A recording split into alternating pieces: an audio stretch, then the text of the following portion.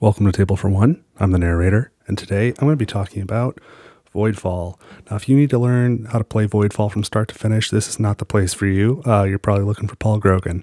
But if you want to take about 5 minutes to learn how to score a solo or co-op game, whether you've just played one or if you're thinking about playing one, then this is the video for you. Let's get rolling.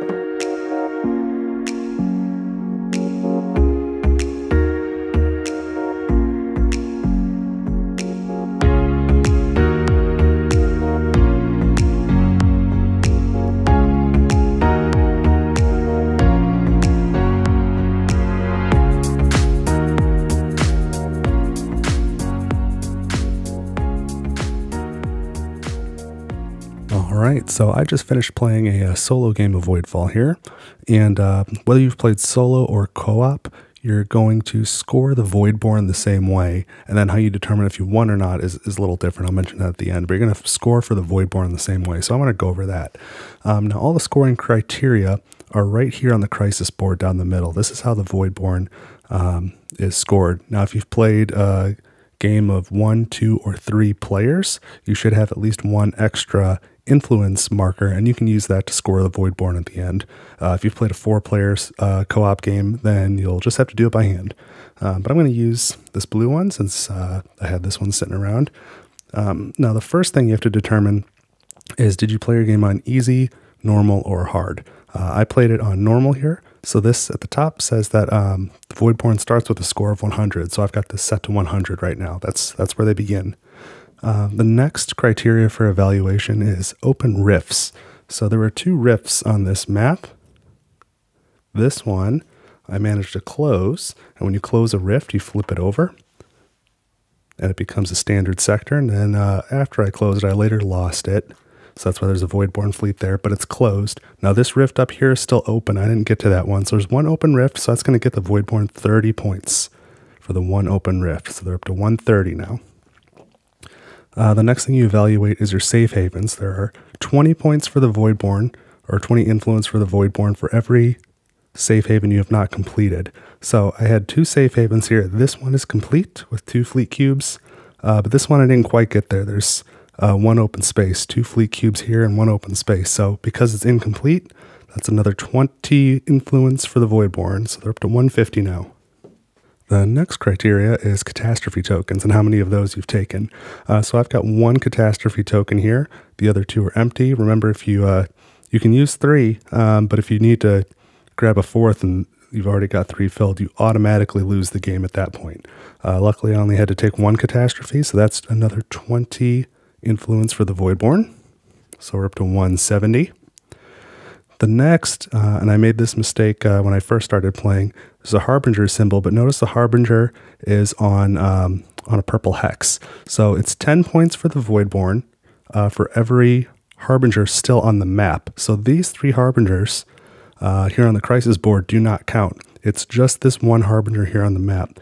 And as a reminder, if you invade a sector and win combat, if you successfully invade and there's a Harbinger there, you take the Harbinger and put it on either track on the Crisis board. So that's how they get here.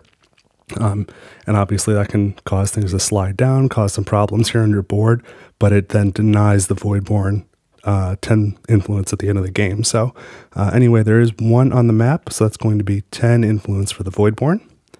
Next is consume technologies.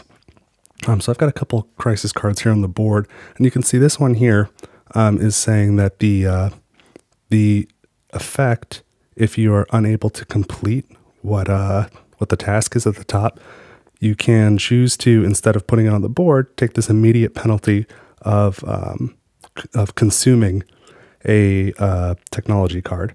And sometimes you'll need to consume a basic technology, and sometimes it'll be an improved technology. So anytime I consume a technology, I just put it by the Crisis board face down. So I've got 2 of them here.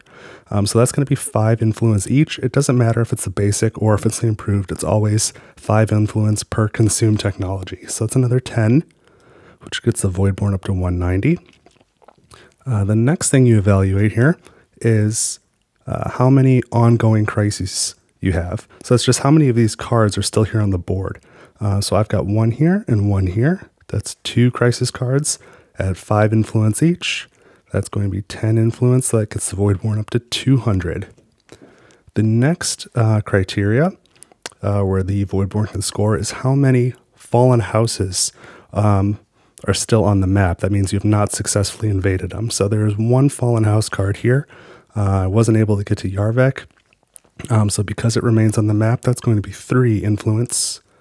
1, 2, 3 for the Voidborn. Of course, there could be more than one of those. Now, had I successfully invaded, I would have taken the card off the map, and if it was the first time I successfully invaded a fallen house sector, I would keep it and be able to get a 6 technology, and any time after that, the card is just discarded. So it comes off the map. So you only count the ones that are still on the map. The next thing we're going to evaluate is corruption. So it's 2 points per corruption, and that's anywhere in the game. So the first place you want to look is the map. So we have 1 corruption, 2 corruption, and 3 corruption up there. Then you check all of the player boards, and there may be more than one player. I've got 1 here on this agenda slot and 1 here on this civilization track. I will point out I have the decontamination chambers technology, and that allows you to store corruption on that card. That corruption does not count. Just like it doesn't count for determining Voidborn fleet power in a skirmish, it does not count for Voidborn scoring. So we have 1, 2, 3 on the map, 1, 2 on the player mat. This is sort of separate from the mat, so we're up to 5. And then there's 1 here on the agenda offer. So that's a total of 6. Don't forget to count the agenda offer. So that brings the Voidborn influence up to 109. Or 209, sorry. And the last thing we're going to evaluate is the population in Voidborn sectors. So be careful about this. This is sectors where the Voidborn have fleet power. So they have fleet power here, here, here, but there's no population in the Rift. They have fleet power here, so even though it's the Paradise world and can't be corrupted, it's still 5 population in a Voidborn sector, which is okay. You're allowed to have Voidborn in the Paradise world. And then in the back there, we've got the Survivors Colony, which cannot be a Voidborn sector. It's not allowed, according to that symbol there. And it's corrupted, so the corruption does not matter. We're just looking at Voidborn sectors. So that's only going to be these 4. So that total population is 4 and 1 and 5. That's 10. So that brings the total Voidborn score up to 219. Now, if you're playing a solo game, you just check your score against the Voidborns. And if you've got the higher score, then you win.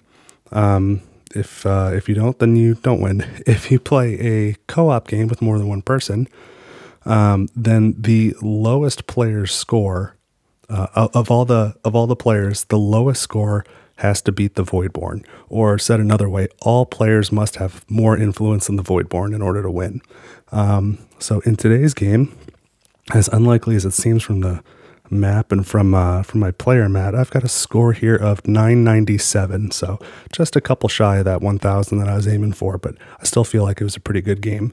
So that's how you score the Voidborn score at the end of a solo or co-op game. If you got any questions, leave it in the comments and I'll take a look and help you out. Otherwise, good luck, have fun, and I'll see you next time on Table for One.